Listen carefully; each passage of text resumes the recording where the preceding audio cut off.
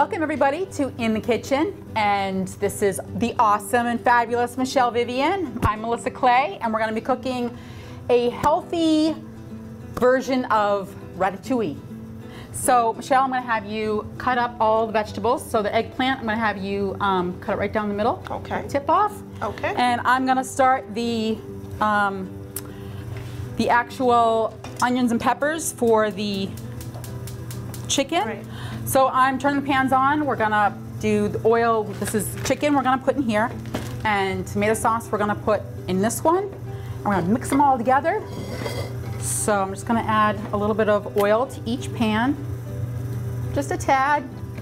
More, because oil is a little bit fattening, isn't it? very. The more oil you add, the more calories. So I like to use, what I usually tend to use is, you know, the spray oil. Do you prefer olive oil versus vegetable oil? Because recently my partner and I, my fiance, we were looking at the ingredients on the vegetable oil because I don't want vegetable oil. And really when we were looking at the ingredients, all of it was pretty much the same. The vegetable oil versus the olive oil. Yeah, pretty much. I mean, oil is oil. It's all fat. It's all 100% fat. Oh. And they all have different smoke points. So, and olive oil, this is grapeseed oil, so it has a higher smoke point, and it has the... What does smoke point mean? So let's pretend we got this pan up to 500 degrees. Mm-hmm. So if it were olive oil, it'd be smoking like crazy. Oh, so if so if it has a higher smoke point, that means you it's going can to cook smoke with it better. more. So yes. Okay. No. It smokes less. Smokes less. Okay. So you can put it. It's got a higher smoke point means higher in heat. Ah, okay. So I'm gonna chop up my. So you can get to a higher heat and not have the immense amount of smoke. Exactly. That's why a lot of times they'll cook with peanut oil Aren't to peanuts fry fattening? things. Everything that has oil is fattening. Yes. You got it. Every nut, everything. Well, I am super excited to be here with you, Melissa. I think your cooking style is healthy, it's tasty, it's economical, and you can actually feel full on it and not feel guilty. Which is totally, completely awesome. I am the type of person that I want my cake and I want to eat it too. Exactly. So by this, I can listen to that sizzle. Now I'm going to cut up my pepper for my tomato sauce. We're going to make the tomato sauce in real time because it takes no time at all. I think that tomato sauce is this thing like my grandmother, yes, her tomato sauce was amazing. It was, 18-hour sauce. And so she'd cook it early in the morning. Wow. And she would, the peppers and onions, and that sauce would cook all day.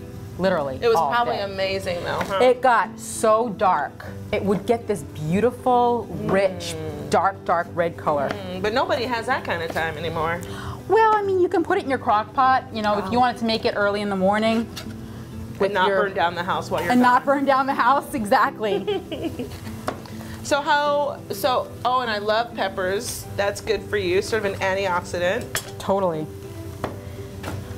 I try and make my diet as many vegetables as possible. Right? That is where I'm at right now. I have recently started to have salad for breakfast, and I'm with the hard-boiled egg, and I'm telling you, it is so good.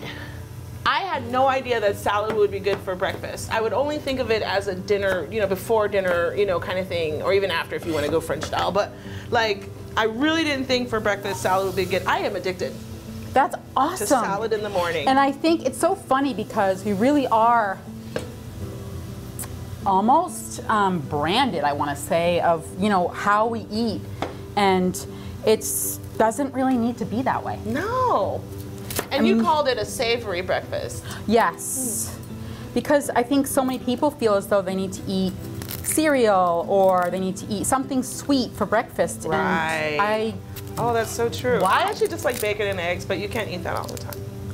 For some reason, I don't know why. It is such a mystery. Well, I started eating bacon like when I was 35. So really? I did overboard. I went overboard with it because I was a vegetarian for a long time, and then when I came here, I started eating meat. And I started eating bacon at 35, and I fell in love with bacon. Don't and we I all? started eating it way too much, and my sister was like, "You cannot eat bacon every day." I'm like, "Why not?" So tell me, why on earth did you not eat bacon until you were 35? Because in Los Angeles, nobody eats food. I mean, you do, but you don't. You know, you just eat to survive, but you don't eat for sustainability. You don't eat for, you know, you just eat because everybody you has want to be a thin. size 0. Yeah, you just want to be thin, so you don't really eat that much, and you certainly are not going to eat things with saturated fats. So I just didn't eat bacon. I didn't eat certain meats. So did you learn how to eat really healthy there, or were you just sort of resistant and like both? This is Both, because also there's a lot of like restaurants that you can go to that are very healthy. So it makes it easier. Which should be everywhere. Yeah, it makes it easier to eat healthy. Yeah. But I do like the bacon, and I had to stop. So now I try to just eat turkey bacon. Sometimes I feel like if I'm gonna cheat, I'm gonna go all the way. Exactly, right? No, don't half like, step it. Yeah, exactly, exactly. Our technical director in the technical booth right now is Kelly Maroff, and we really appreciate thank her you, Kelly. efforts. Thank you, Kelly. And she is a vegetarian, and I think she likes the turkey bacon with me. So you know, there's that. She's a vegetarian. She eats turkey. Only certain fowl, I think. And that's kind of it. I hope I'm right on that, Kelly. just things with two legs. 2 legs. Exactly. My dad said that. He was like, I only things with 2 legs. I'm like, okay. Okay. Whatever you. I it's had up one to lady you. tell me once that she doesn't eat anything with a profile. I thought that was the funniest ever. Everything has a profile. Even fish. Fish You're right. have a profile. You cannot You're say. right. My God, I never thought of that. I thought that was an interesting criteria. Check my profile. Do I look okay? Okay. Yes, fish. You look fine. You look fine. So Ratatouille apparently has. I'm just doing a chiffonade of basil for the after. Oh, wonderful. And Ratatouille is actually was started out as a French dish for the poor. Okay. Because it was just easy, not too many ingredients, and still healthy. Okay, so it's got the mushrooms. Mushrooms. Now, if you're in England, they would be courgettes and aubergine. But for us, it's zucchini and eggplant. Zucchini and eggplant and broccoli. Summer squash. Summer squash and mushrooms. Got and it. grilled, And sauteed onions. Sauteed chicken Okay. and tomato sauce. Ooh, that's easy, right? And fast. Yeah. Because those go in the oven, and those you can, see the thing is, the vegetables can go in the oven whenever. Okay. You can put them in the refrigerator the day before if you want to. And then you can take these out and then plate everything up. Everything can just be like already made. Already made. And you can, and if you have, company or whatever, it's just like put it all in. You can even make it one pan.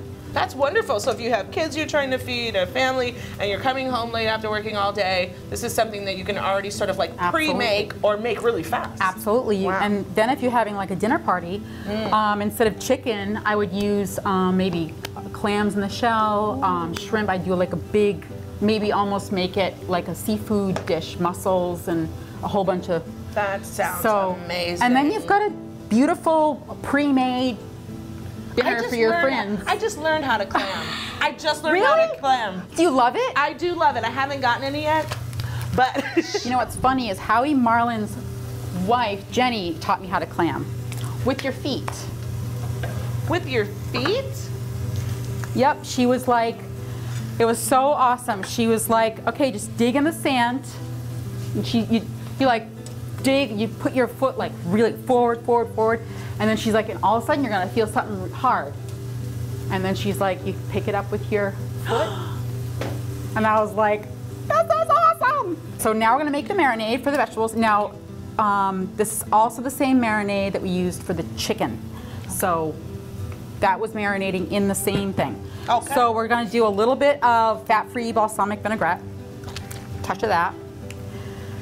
And then we're gonna put in, we're also gonna put in regular vinegar. So I use a lot of vinegar. I love vinegar. I like vinegar. I'm a vinegar girl. So regular vinegar.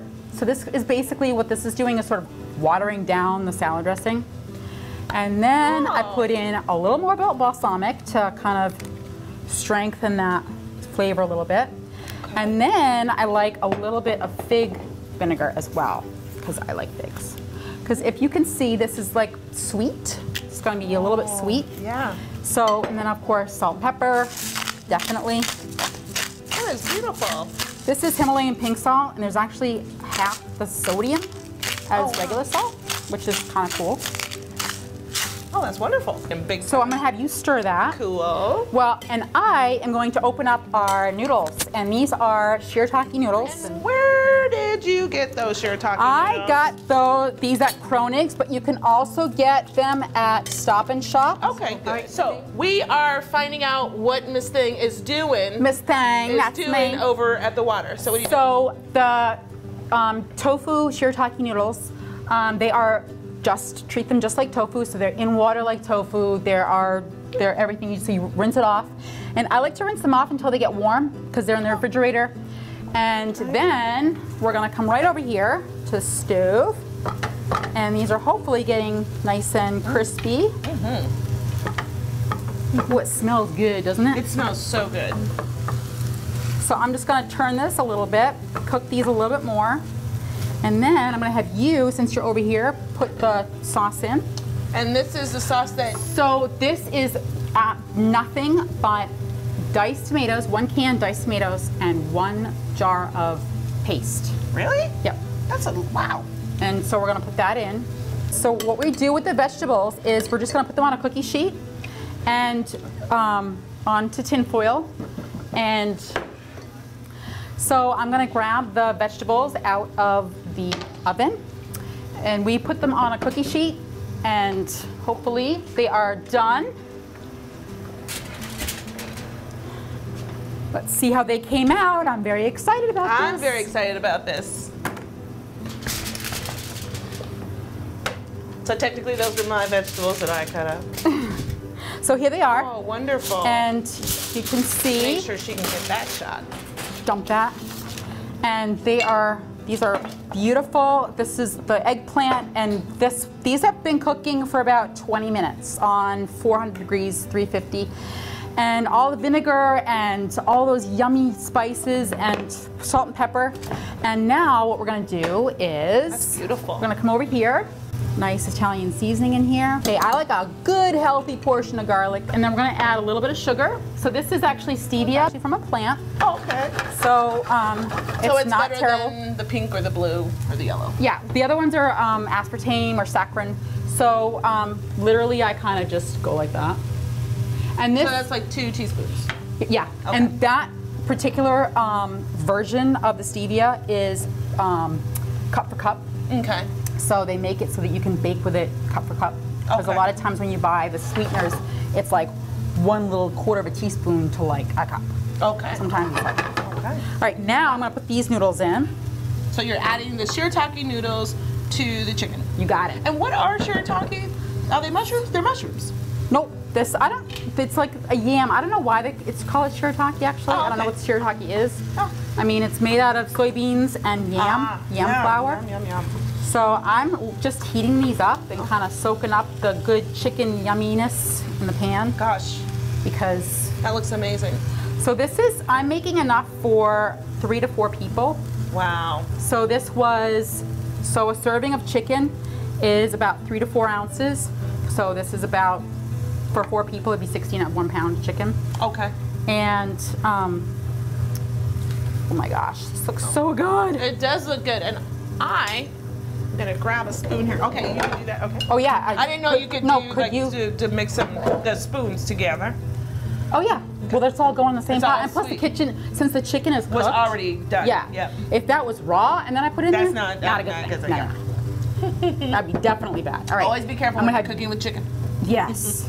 I'm gonna have you pour this in here, and I'm gonna stir. Pour this in there? Yep, while we're stirring. Wow. Just half of, just so enough so that because I'm gonna put some more on top. I'm gonna go this way so the audience can see. You're so kind. You're awesome. This is a great recipe. That's good. That's good. Okay. I'm gonna stir this in. Good thing it's lunchtime. It is lunchtime. Free food, MVTV. And you can create your own cooking show here at MVTV if you just come on down and join MVTV. It is a community service. This is something that you can come in and learn how to produce your own TV show. And that is what Melissa has done here. Or you can cook with me. Or you can come cook with Melissa and have fun like me.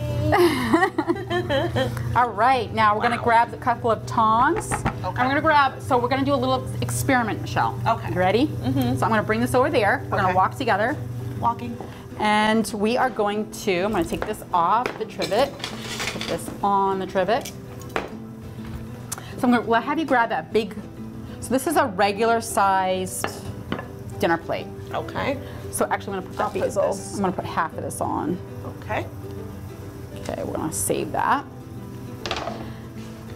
This is a normal size dinner plate, which is 10 inches. And I'm gonna have you just take, so we're gonna do the noodles first, and then we're gonna put the vegetables on top, and we're gonna put more sauce on top. Guilt-free noodles. Yay! Okay, because I'm trying to do the no carb thing.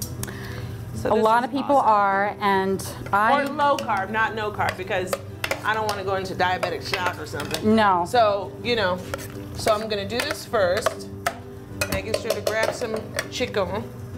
Now I am going to quickly taste this and make sure it's okay, because heaven forbid. Wow, that's beautiful. We need some more salt. And then I take the veggies. Yep. And actually, here. This is not the spoon I just licked. I don't mind having your cooties, Melissa. I wouldn't do that to you. Okay, thanks. I wouldn't mind. I'm sure you have my cooties by now, just by being close to me. All right, then I'm gonna put a little bit more sauce on here. That's beautiful. So this is actually like a huge, like you can have as much of this as you want, like till you're completely stuck. Now I'm gonna have you put this amount onto that plate right there. Oh, wow. Which is actually a dessert plate. Right, it's like a dessert or an appy, a large appy. So I'm gonna have you put this exact Oh, you want me to exit? Oh, yeah. Okay. Let's see that. I don't want to mess up the beautiful presentation you have going here. That's okay. We didn't even put the basil on there We yet. have a rogue. We have a rogue piece of chicken. Guess what? Boom. Boom. That is the benefit of being the chef. The benefits. Wow. Look at that. So now you have a full plate. When before you had this little tiny amount. Right. It looks like now less. all of a sudden it's It full. looks like a lot. Wow. That's amazing. So it's better to have smaller plates. Definitely. And it's an optical illusion. And you eat all that and you're full. And you're full. Instead of taking an entire huge plate. Wow, Americans. I know, right? So did I tell you the story about a show that I was watching, and it was a food science show, and they took one room, they divided it in the middle, they put the same amount of people on each side, and they gave them the same exact buffet. It was a buffet. Okay. And one table, one side of the room, they had large, normal-sized plates. That will be in air quotes, normal. Yeah. And then on the other side, they had plates that were about half the size. And they, at the end, so people could take as much as they wanted. They could go back for thirds or fourths or whatever. So what they did was, at the end, when everybody was done, they weighed any leftovers, they weighed the food, they weighed everything. And they found that the group with the smaller plates ate about 40% less than the people with big plates. Oh, wow. So they actually ended up by just eating more because they felt that they had to. I mean, so many of us, I feel like, get told, like, eat everything on your plate. That's right, when you're a kid. So when we have a big plate like that, we still feel, no matter if we're full. Like you have to eat it all because you don't want to waste the food. So you'll take more and you'll eat more. We don't pay attention and say, oh, I'm full. It's like, no, we have to finish the food. Right. So that's why another good reason to take a small plate and go back for seconds, but really, it's enough. And you actually feel less guilty. Exactly. Having this huge plate in it's so much more healthy to leave the table with just a touch, feeling still like you could have had more. Right. So and I think that's the so best much way. more healthy. That's actually how I maintained my weight in Los Angeles all the time. Is I never ever ate until I was full. Wow. Ever. So when were you So at like half my food I was always. What did you do in Los Angeles? I was a jazz singer. You were? Oh my God, that's so cool. So did you sing jazz for like? Yeah. I had 2 bands. I would sing jazz and play a little piano. Wow. Yeah. This is my second life. Broadcast. So how did you go from jazz singer? I went from jazz singer to being behind the camera because I came to the Vineyard and I thought that I would be able to create the same buzz for myself using digital media. So I was doing that to try to get more wedding gigs, is to learn how to be in front and behind the camera instead of just in front. Oh. So the TV part of weddings was, how did that? I was going to make my reel. So I was making my reel through MVTV to send to the wedding coordinators to get more wedding gigs to sing. Oh my gosh. So I made one video, and it was a great video. And at the Wharf, all my friends came. And I taught all my friends how to use the camera and da-da-da, because I've always taught my whole life. And I made my own little production crew, made my DVD, and once I sat down to edit, I was smitten. I was smitten with this business. It was such an immediate result that I just was done. And that's what I wanted to do. Oh my gosh, that is such a great story because, I mean, you are one, it's like such a complete opposite. It really is. And I have been in human resources, I've been in banking, so I know a lot of the administrative background work of offices and businesses. So it's sort of like just sort of like a well-rounded left brain, right brain kind of life I've led in a way. So it's I just completely well-rounded. Now, do you still do jazz singing? No, I don't want to sing anymore because I don't like going to bars. I just spent enough time in the club. I've spent enough time in bars. No more bars. But I will do your wedding. No, I'm just playing. That's a joke. But now I really love to just sing for fun, or do you miss it? You know, at home I play my piano. No, no. I mean, a little bit I do, because it really is a great release of energy and that collaboration with other people, and it just feels music feels good. Music. I mean, I know, like for my dad, he's a guitarist. That's so good. Thank you. You would never know. This is amazing. I mean, like swapping out the noodles for pasta. Thank you so much for this recipe. You're welcome. This is wonderful. Yeah, my dad, he's a musician, and he plays because it makes him feel good, just like you said. It's just a whole... And even if you've had a rough day, you can sit down at your piece, whatever it is you play, and just let it out. Totally. You know, and it feels really, really good. So yeah, I miss that part of it. But I play at home sometimes when I have time. Do you play any instruments? Just piano. Oh, you do play the piano? Yep. Wow. Yeah, I went to Musicians Institute School in Los Angeles. Oh, wow. It was good times. It was like, you know, before you're 35, you can do a lot.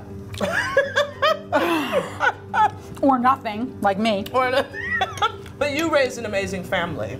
I do have 3 awesome kids, definitely. Your kids are awesome. But now it's almost like I didn't go backwards. I followed my mother's footsteps for sure, but but now I'm very raw. I'm just like, okay, now what? I can do anything I want. That's awesome. That's awesome. So you know, got the kids, they're all set, and now mom can go do her thing. Absolutely. That's right. It's like I just want to travel and train people, and this is wonderful, and become like a chef on TV. And you're doing production work in terms of being the technical director. So Melissa's already, and also behind the scenes, behind the camera, doing production and technical direction for some really great shows here, and we really appreciate that effort because you're doing a great job. Thank you. And it's fun, and you're really a natural, so it's like, wow, cool. It's so much fun when you find something that you're good at and you didn't even know even existed. That's right. So that's right. Isn't it wonderful? Like, yeah. Yeah. And media is something that we can't run from. This is very true. You can't. Whether it's on the computer, whether it's no matter what, it's here to stay. So you might as well know how to manipulate it and how to create your own brand. Absolutely. All right. All right. I want to say thank you so much for this. Thank you for being my guest. I loved it. It was very fun. It was very fun. And thank you for watching. I'm Melissa. I'm Michelle. And we'll see you next time. See you on the next show.